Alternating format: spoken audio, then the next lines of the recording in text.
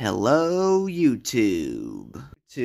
I am the Super Saiyan Diclonius, and to start this video off, I am giving a special shout out to Old Man Reacts. On account of her reactions to my videos, my tiny little channel has grown from less than 200 to approaching 300 at a steady pace.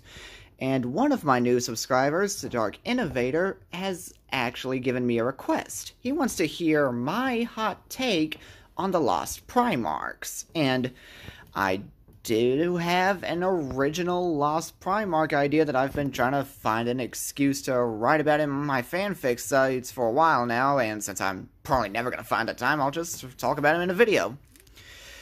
So, for my Lost Primarch, I'm going to go with the 11th Primarch just because I like that better than going with the 2nd, and I do not have a name for him. I can't think of one, at least not yet, so I'm just going to keep calling him the 11th. Feel free to suggest a name in the comments below as I describe him.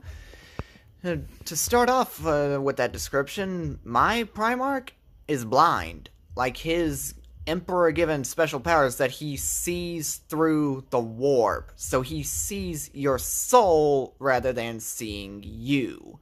And the reason for that is that this Primarch's purpose was to be a foil for Conrad Curze. Like the original plan before things went south, is that this Primarch would team up with Curze. He would judge a planet by seeing the souls of its inhabitants to determine whether or not if it's worth saving or if he should just let Curze take care of it. And that would have greatly mitigated the damage that Curze caused before he turned traitor. However, there is a drawback to this power that led to his eventual downfall. Because he sees your soul rather than seeing you, he cannot tell the difference between an orc and a necromundan. Their souls look the same. And add this to the fact that he landed on an alien planet and did not determine that they were Xenos, but rather that they were curious creatures that took him in.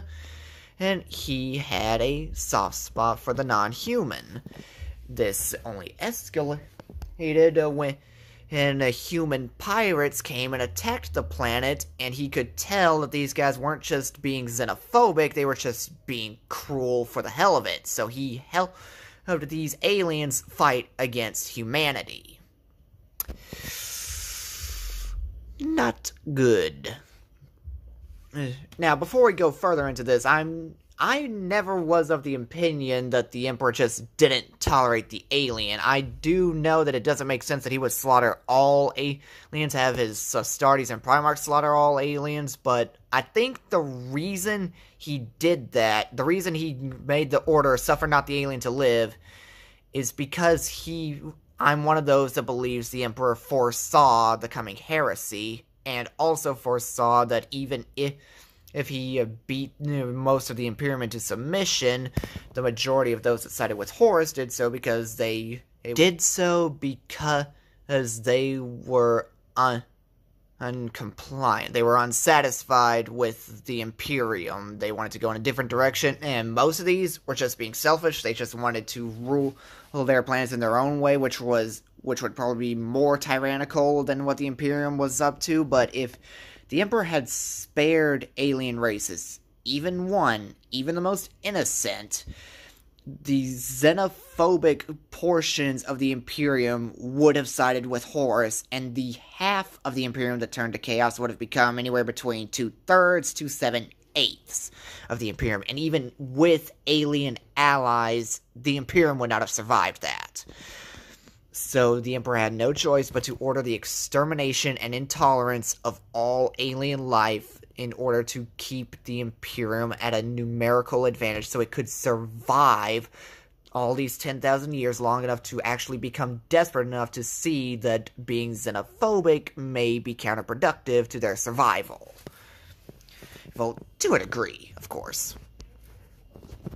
Now, I have two scenarios for how this could play out. One is the Primarch and the 11th Primarch and his alien friends won that war, and the Emperor had them eradicated right then and there. Another is the pirates annihilated the majority, if not the entirety, of the alien race, and the Emperor discovered the Primarch standing on a planet alone. He knows what happened, knows what kind of person this Primarch is, but still employed him until a later date when he discovered another innocent alien race and tried to save it, and then exterminated him.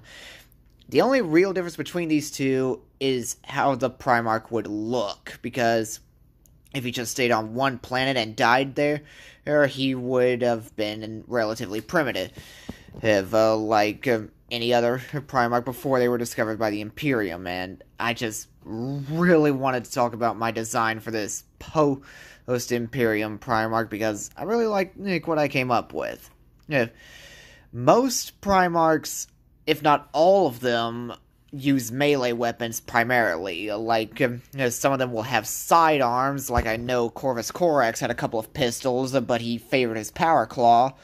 As Robute Gilliman had underbarrel bolters, like Marnius Calgar, but he favors Power Fists and then his father's sword, etc., etc. The 11th Primarch is a sniper. A blind sniper, yes, but he fights intelligently, like he fights like a super soldier and not a super knight. And another badass thing about this Primarch is that he is so good at sniping that he can arch a shot. Like, you know how most bowmen can arch the bow up and shoot you from much further than the bow can shoot straight? This Primarch can shoot you from miles away across a mountain. That's how badass he is as a blind sniper. Because, yes, I had to do some over-the-top ridiculous combat style to fit a Primarch without copy-pasting something that already exists, like Conrad and Corvus, Lehman Russ and Angron, etc., etc. So, yeah, that's my take on the Lost Primarchs, or at least one of them. Personally, if I have to add the second one to this video, I would like to say that I've always thought it would be interesting to see what a Legion would be like if their Primarch died before being discovered by the Emperor. So that's me just quickly adding the second Primarch to make it a full Lost Primarchs video. Other than that, all I gotta say is, it's Diclonius. Old Man Reacts, Diclonius. Say it with me now, Diclonius. Goodbye, YouTube.